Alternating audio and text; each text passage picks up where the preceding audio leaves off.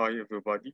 In this tutorial, I will instruct you on how to forecast production using exponential decline technique. So let's start. So here is the data.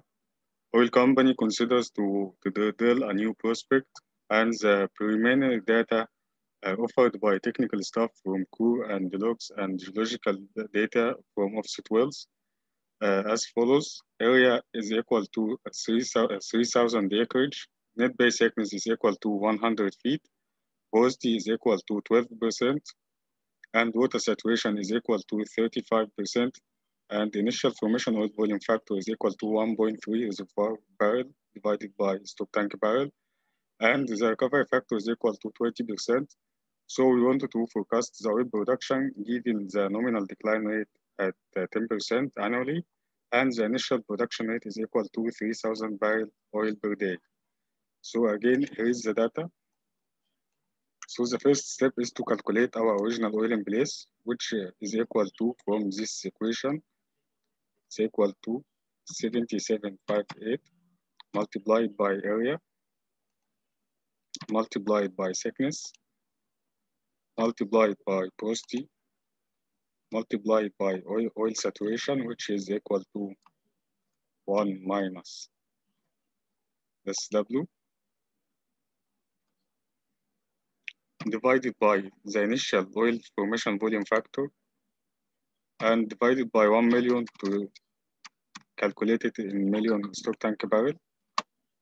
So the original oil in place in this area is equal to 140 million stock tank barrel.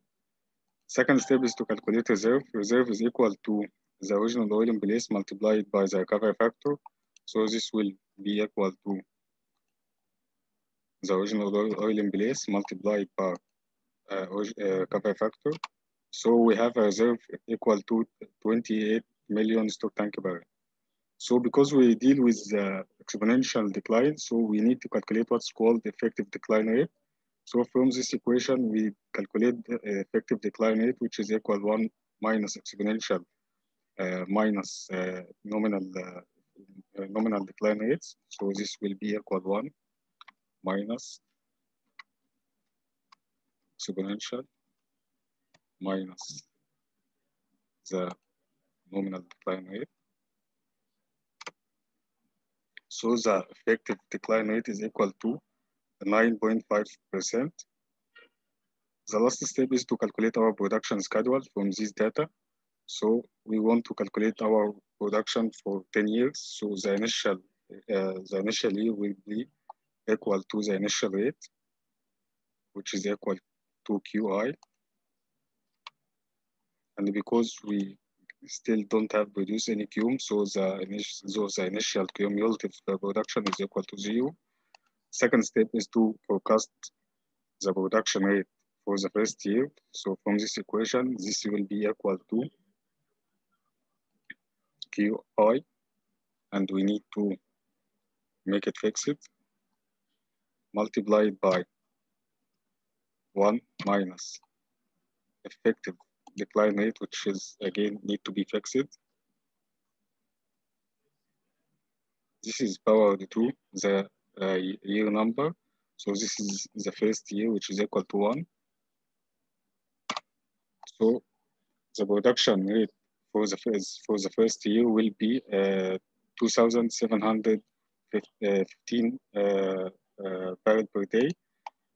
And again, we now want to calculate our cumulative production for the first year. So this will be equal to, from this equation, Q minus QI, and we need to fix it,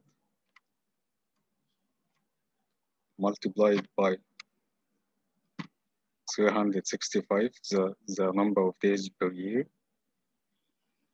divided by then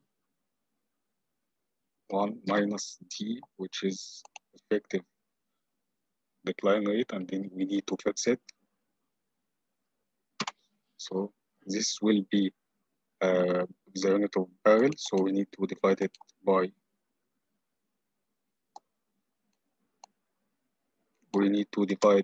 1,000. So in the first year, we produced 1,042,000 barrel. So we make the steps for the 10 years.